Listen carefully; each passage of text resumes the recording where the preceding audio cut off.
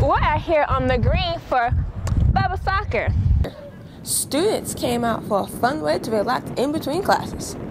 All they needed was a signed waiver and an enormous see-through bubble to let the games begin. The object of the game is to get that tiny soccer ball into the back of the net. That's easier said than done. Teams had 5 minutes before being switched out for the next wave of students.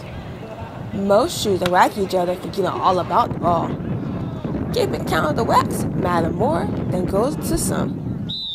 First-time participants heard the event through word of mouth or flyers.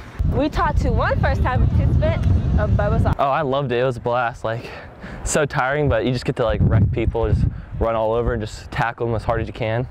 Guys aren't the only one out here. Even females brought hard hits in the fast-paced games. It was fun. I got to push them down. It was a good time. Well, this has been a sight to see on the green. We're spinning canoes. I'm Joslyn Simmons.